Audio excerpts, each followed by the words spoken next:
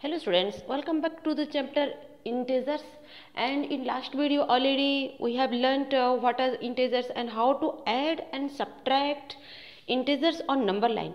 But it is not possible always to take help of number line for addition and subtraction. So in general process, how we have to add and subtract, let us discuss. And we know that integers may be positive and may be negative. There are two types of integers, and there is one zero, that is not negative, not positive. So we are going to discuss about negative integers and positive integers. When we are adding two positive integers, that means we are getting only a positive integer, because positive integers are nothing but natural numbers. Here when we are adding 5 plus 2 or plus 3 or as many positive integers we are adding, we are getting one positive integer. Just like when we are adding natural numbers, we are getting only natural number. 5 plus 2 7 plus 3 10, in this way. So no need to be confused when we are adding two or more than two positive integers.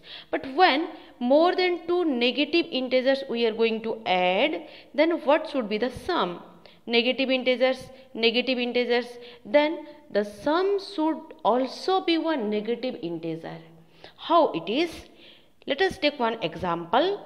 Negative 3 plus negative 4, that is equal to, it should be, we have to keep the same sign for the sum, and we have to add the only numerical values of both the addends. 3 plus 4, that is equal to 7. And let us discuss why it is negative 3. What do you mean by negative 3? Negative 3 means 3 number of negatives, and negative 4 means 4 number of negatives. 4 unit negatives. Here 3 unit negatives. Now when we are finding their sum, that means total how many negative units you are getting? Negative 3 and negative 4, that is equal to negative 7. I think all of you are clear about it. So what we have learnt? When we are adding two positive integers, we are getting one positive integer, and when we are adding two negative integers, also we are getting one negative integer.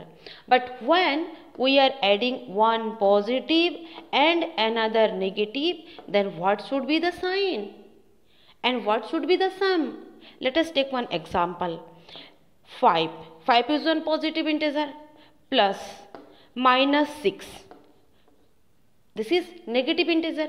Now what should be the sum? And what should be the sign of this sum?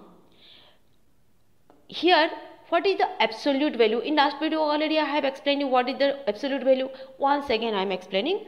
The absolute value means only the numerical value. Here what is the numerical value? 5 only.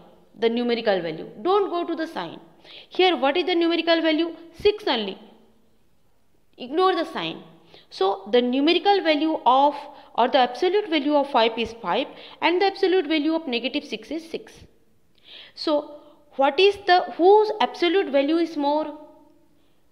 This absolute value is more because 6 is greater than 5. That means whose absolute value is more? We have to keep the sign in the sum. Now next step, how much it is greater? How much this is greater than another one? That means 6 is how much more than 5? Or simply subtract 6 minus 5. What you are getting? 1. That means negative 1. The sum is negative 1.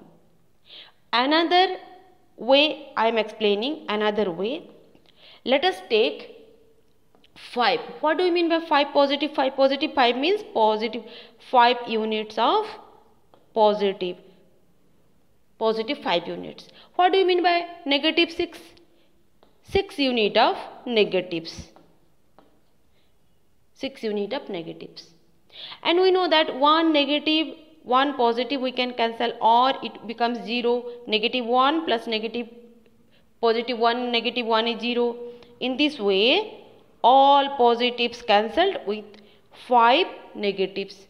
What remain here? Negative 1. Only one negative remain, that is equal to negative 1.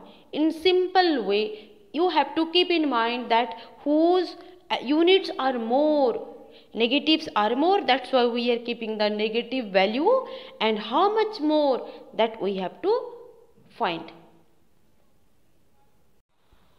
Before learning subtraction, we must have to know what is additive inverse of an integer. Additive inverse means nothing but its opposite sign. If we are taking one positive integer, let us take one positive integer, positive a, its additive inverse will be negative a.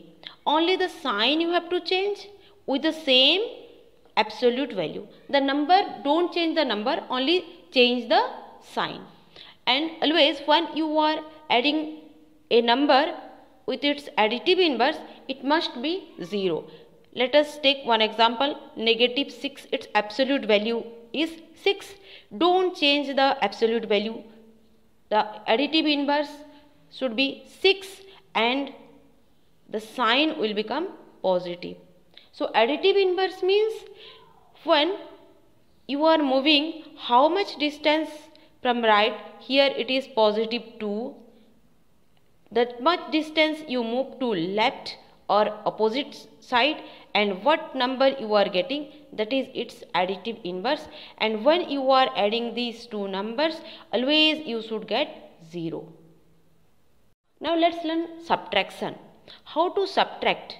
Let us take one example, negative 5 minus 2.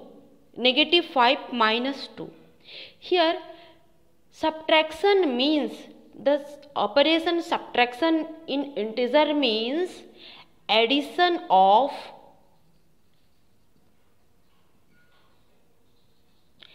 additive inverse.